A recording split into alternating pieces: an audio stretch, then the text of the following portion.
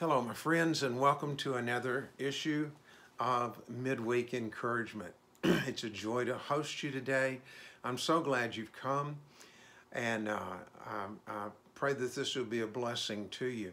If you'll get your Bibles, please, and open to Matthew chapter 27. Matthew chapter 27. We'll read some verses here in just a few minutes. I'm sharing with you this year some devotionals by Will Graham, Billy Graham's son, and it's called The Suffering of the King. And so for today and the next 4 weeks, we'll be looking at this this series of devotionals about Jesus, about his crucifixion, and about his resurrection, and the life that he offers to you and me. We want to look at Matthew 27. I'm going to read starting in verse 11, excuse me. And so if you want to follow along in your Bible, let's read right now. I'm going to skip a few verses. I'll let you know. Meanwhile, Jesus stood before the governor, Governor Pilate, and the governor asked him, "Are you the king of the Jews?" Jesus replied, "You're the one who said that." So when he was accused by the chief priests and the elders, Jesus gave no answers. Then Pilate asked him, "Don't you hear the testimony that they're bringing against you?" But Jesus made no reply, not even to a single charge, to the great amazement of the governor. Now you recall that the Romans had a tradition that each year they would release a prisoner from jail, a prisoner of the Jews' choosing. And so Pilate gave them a choice between Jesus and Barabbas, a murderous insurrectionist rebel. And they said, "No, we want Barabbas. We want Barabbas." And Pilate asked them, but what has he done? What has he done? And they said, "We don't care. Crucify him." And then the governor asked, "What do you want me to do then with Jesus?" And they screamed out, "Crucify him, crucify him." And he said, "Why? What crime has he committed?" And they shouted even louder. When Pilate saw that he was getting nowhere, but instead a riot was starting, he took water and washed his hands in front of the crowd and said, "I'm innocent of this man's blood. He is your responsibility." So you see, Easter exists because Jesus died for your sins and my sins. And he conquered the grave. We know that 3 days after he was crucified, Jesus came back to life. We celebrate Easter because death lost its sting with Christ's triumphal entry. Sadly, though, many people have never experienced the true meaning of Easter. They may know about Jesus, but they can't or won't make a decision about him as their personal Savior. In the Bible, we see this man, Pilate, who will forever be linked to the Christian celebration of Easter. Pilate talked with Jesus directly, face to face. He evaluated, he was greatly impressed with Jesus. But Pilate couldn't decide what he needed to do with Christ, just as we read. Let's take this scripture apart just for a couple of minutes. First thing, Pilate rejected Jesus' own confession about who he was. Jesus stood before the governor who asked him, "Are you the king of the Jews?" And Jesus said, "You're the one who said that." Well, Pilate asked the question. Pilate heard the answer from the mouth of God's Son himself, Jesus himself. But he took it no further. Second thing, Pilate rejected clear evidence of Jesus.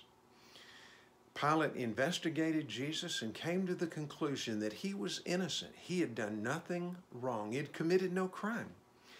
Pilate realized that the only reason that Jesus was on trial was the envy and the jealousy and the hatred of the religious leaders. He even appealed to the crowd, that crowd who was accusing Jesus, and said, what has he done wrong? What evil has he done? What crime has he committed? And then third, Pilate gave in to the pressure. Verse 24, Pilate realized he was getting nowhere, that a riot was beginning. Though he heard the claims of Jesus, he still knew Jesus had done nothing wrong. Pilate was compelled to sentence an innocent man to death because of the influence and the fear of the crowd. He feared man rather than fearing God. Last of all, we saw that Pilate tried to cleanse himself by washing his hands, cleanse himself from the death of Jesus. He knew that he had just condemned an innocent man to die.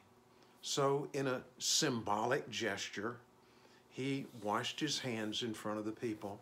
Now it meant nothing. He made him feel better. And then he said, I have nothing to do with this innocent man. It's all on y'all now.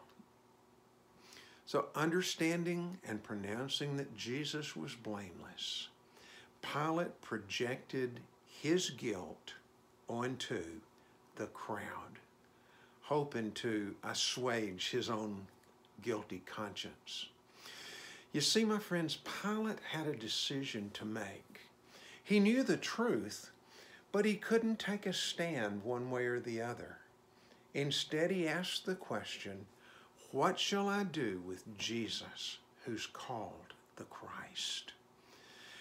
And you know, that's still the question today that so many people are asking, perhaps even you. And people still have a hard time answering it. In far too many situations, people know the truth, but like Pilate, they give in to the pressure of the crowd and they walk away from Jesus, putting off that decision for another day. But truth be told, indecision is a decision. Making no decision for Christ is making a decision about Christ. By not surrendering your life to Him, you're rejecting the claims of Christ that He is the Son of God who died in your presence, in your place, not in your presence, excuse me. If you've been putting this off, the decision to follow Jesus and make Him Lord of your life, now is the perfect time. Jesus' death and resurrection, which we celebrate as Easter, paved the way for you. I encourage you to receive that hope and accept Him as your Savior today. Maybe you've trusted Christ in years past, but you've just kind of drifted away and not remained faithful to Him. What a tremendous opportunity the Easter season is to recommit your life to Christ and say, Jesus, I know you already live in my life, but I know I've drifted from you. Would you reclaim me as I reclaim you? Help me to live for you. Help me to act like someone who loves you. May I pray for you? Oh, dear Father, thank you for sending your Son Jesus to die on that cross for us so that we could trust Him as our only Savior, as the only one in the whole world who could ever take away our sins and our guilt. Thank you for taking the punishment that I rightly reserved, that I rightly deserved. And God, I pray for men and women, boys and girls who might be listening right now, who need to surrender their life to Jesus, or perhaps recommit their life to Jesus because of a salvation maybe years ago. God, help us to act like people who love you. Help us to be Jesus with skin on, so that when people look at us, they can ask, why is your life so different? And we can point them toward a decision to trust Jesus in this Easter season.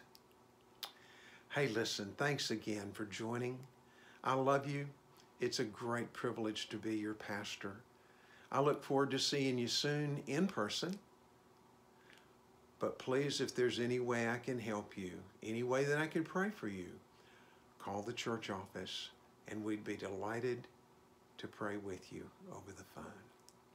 I love you. Have a great, great day. Looking forward to Easter.